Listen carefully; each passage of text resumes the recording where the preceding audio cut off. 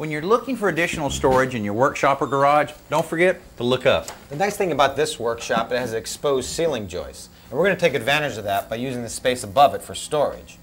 Here I took a piece of ventilated shelving that I bought at a home center store. They come in lengths up to about 10 feet, and they'll either cut it for you at the store, or you can bring it back home and cut it with a hacksaw, or even bolt cutters if you happen to have any. And then I fastened it to the underside of the joist with these small plastic hooks. If you look closely here, you'll notice that I clip on the brackets, and the hooks face in opposite directions. That's for extra strength, and this way the shelf won't come down. And I fasten each hook with a 1 5/8 inch screw.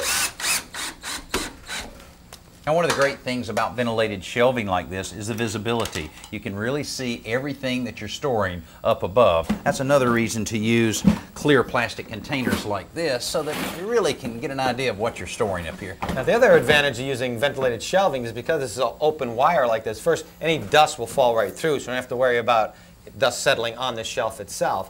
And you can also use it to hang tools from below. Here are a couple of hooks that I made from a wire hanger. I just snipped it with some pliers and bent it into the shape I needed.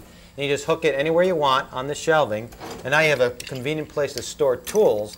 And the tools are not only out of the way, but they're readily available anytime you need them.